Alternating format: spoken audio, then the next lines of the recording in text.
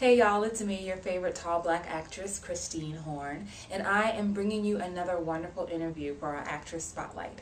Today we are featuring Niketa Calame. She's a wonderfully talented actress based in Los Angeles, California.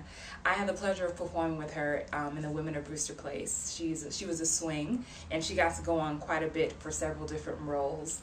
And as you may know from checking the blog recently, journeyofatallblackactress.com, I've added a link on there to focus on some actresses who are not just tall like me.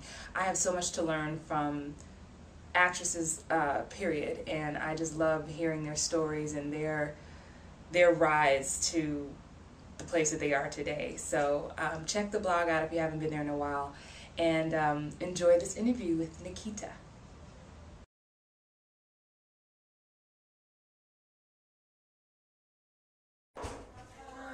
Okay. Hey, how you doing? Hi, my name is Niketa Calame, and this is my life as an actor. What's up, Niketa? I see you. We're here in your dressing room. What are you getting ready to do? Well, I'm a swing in Women of Brewster Place with the lovely, talented you, and I'm going on tonight as Kiswana Brown. Yes. So I'm putting on my little 70s makeup. Okay, we're here in. Put on my little afro in a minute. We are here in Los Angeles, California, at the Celebration Theater, and Niketa is about to go on. She's a swing. Niketa, so how did you get started acting? Actually, I started dancing when I was really little, like elementary school, and then my godsister and my godfather are both in the business. Okay. And so my godsister referred me to her agent, which at the time was Gold Marshak.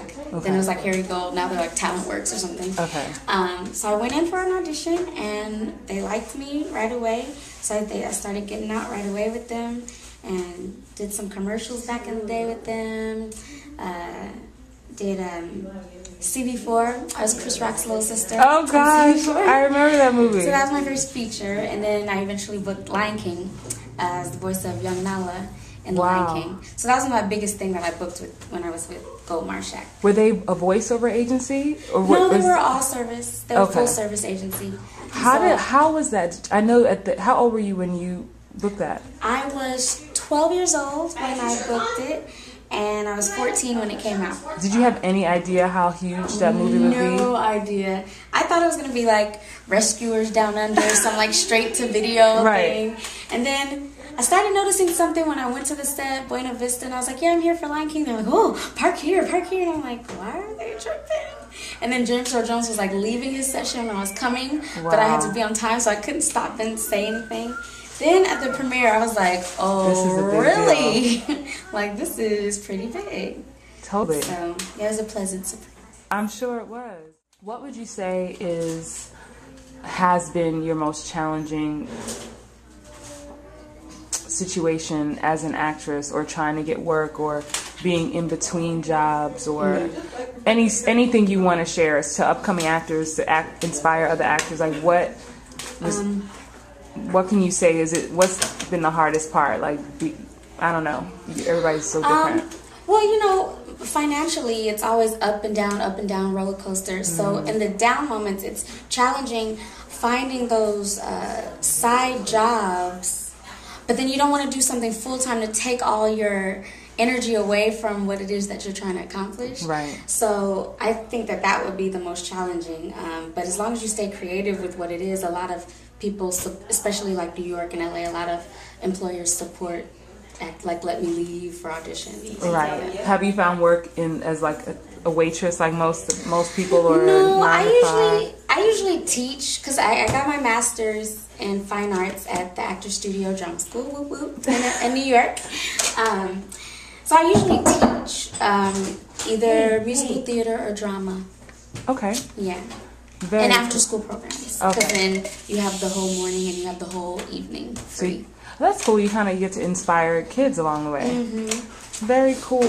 What advice would you give people who are just dreaming of acting and think it's just always glamour and glitz, and they just see, Halle Berry or people, and not think about all the...